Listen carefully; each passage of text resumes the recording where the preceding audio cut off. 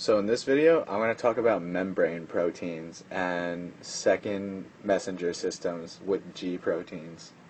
And so there are many types of membrane proteins, but for now, we're going to talk about membrane proteins as a receptor. So the proteins in the membrane act as a receptor. And so let's think of a membrane like this. We have a protein with a unique shape in it. And so something will come in and bind to it called the ligand. So this is the ligand. And ligands are essentially messenger molecules that activate the receptor. And so after the receptor is activated, then the cell goes on and does a bunch of other stuff, which we'll talk about in a little bit. For example, if this was a ligand-gated ion channel, for example, when the ligand binds, the protein, there will be a channel in the protein that'll open up, and then stuff such as ions and that stuff can flow through the membrane. But more specifically right now, we're going to talk about the second messenger system with G proteins. And so what happens here is first a ligand binds to the receptor. So a ligand binds here. And then because the ligand can't get into the cell and bind to other receptors, there has to be a way for the signal to get passed on somewhere else. And so this is where a second messenger comes in. And so right there in the intracellular part of the cell, this is the intracellular part of the cell, here is a G protein. And so the ligand activates this receptor, and the receptor then activates the G protein.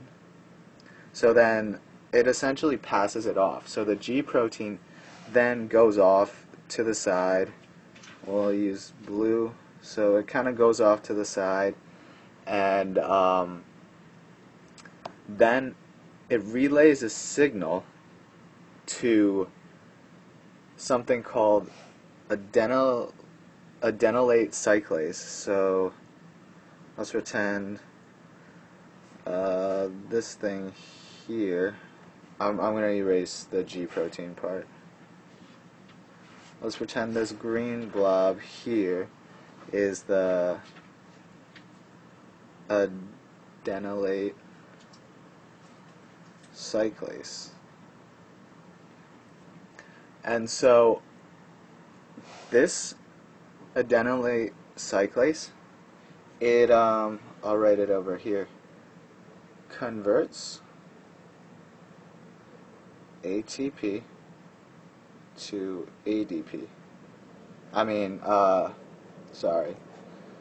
To cyclic AMP, also called CAMP, which is another second messenger. And so once the adenylate cyclase is activated, it converts ATP to CAMP, and then CAMP then activates kinases. And so you'll have kinases, we'll just use that for orange. This is a kinase. And so what happens is the CAMP over here is going to go activate a kinase.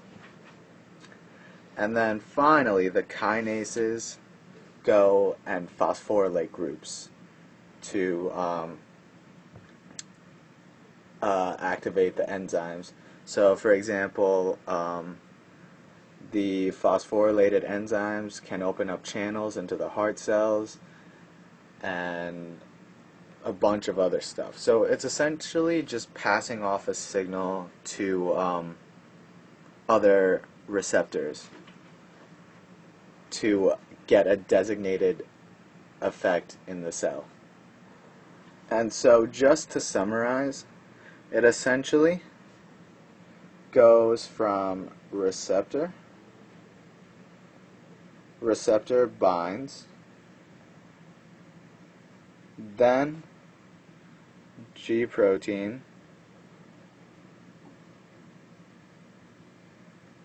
detaches,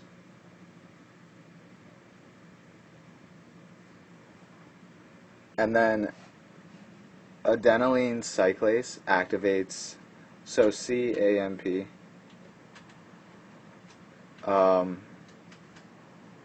is made,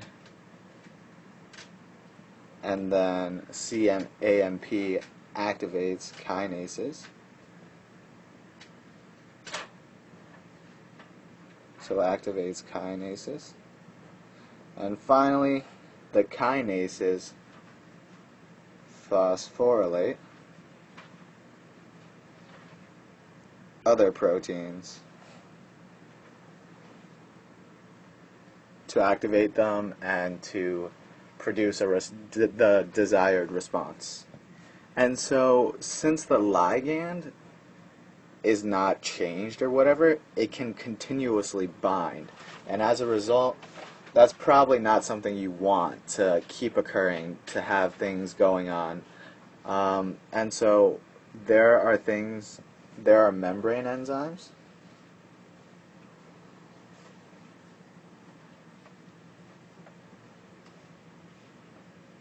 that are different from the proteins that we talked about, the receptors. And so they can break down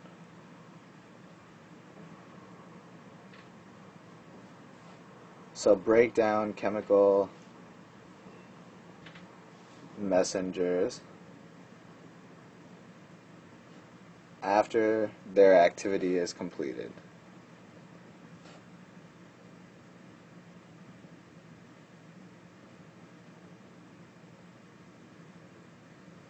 And this key thing is done to prevent excessive stimulation of a cell or other messengers. And so I hope this video helped you. If it did, please like it and share it with your friends.